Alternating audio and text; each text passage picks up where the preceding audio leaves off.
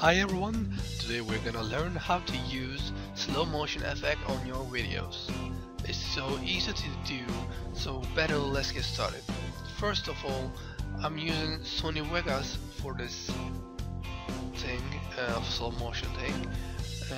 You can do it with another programs, but I prefer Sony Vegas, so it's a really useful program, you know that. It's so easy, it's only gonna take 2 seconds to do. At normal times we're gonna use this to cut the video from ends or the beginning parts, but when we're trying to make slow motion we're gonna do that, but we're gonna press the control button and while we are doing that, as you can see, when I'm pressing the control button, these things come over there. So first watch the video so we can see the difference.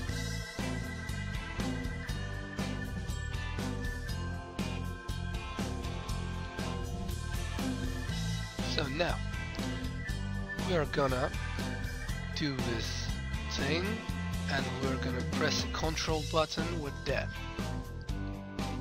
As you can see, I did that. Now let's watch it again.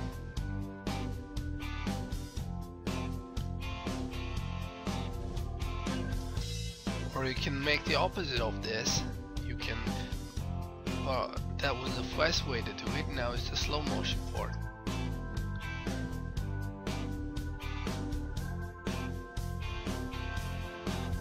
It will take so long to watch this. You got the idea. Thanks for watching,